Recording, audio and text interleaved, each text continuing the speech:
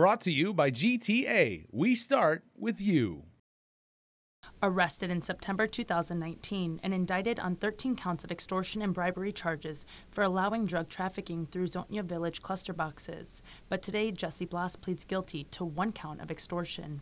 That's specifically in line with the November 21, 2018 date of crime, the day the government's informant, Brenda Kinyon, approached former Zonia Mayor Blas to register for a cluster box. It was stated in court that on this day, Kinyon gave Blas $300 for the cluster box and said, quote, "Thank you for helping me," end quote.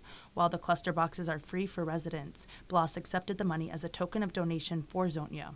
Chief Judge Francis Tidinko Gatewood asked Blas during his change of plea hearing if he knew Kinyon would be using the cluster box to receive packages that contained drugs. He said at the time he did not know, and it wasn't until later.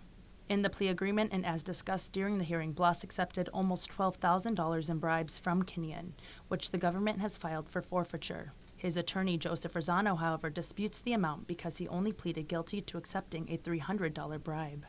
The acceptance of responsibility was to count one, in which he pled guilty to, and the amounts are going to be contested in a contested forfeiture hearing. According to the plea agreement, the remaining charges will be dismissed at sentencing. Blas faces a maximum of 20 years behind bars, a fine up to $250,000, and a maximum 3-year term of supervised release. Sentencing was set for May 4th, with arguments expected to be heard on the contested forfeiture matter. Reporting for Guam's News Network, I'm Adriana Cotero.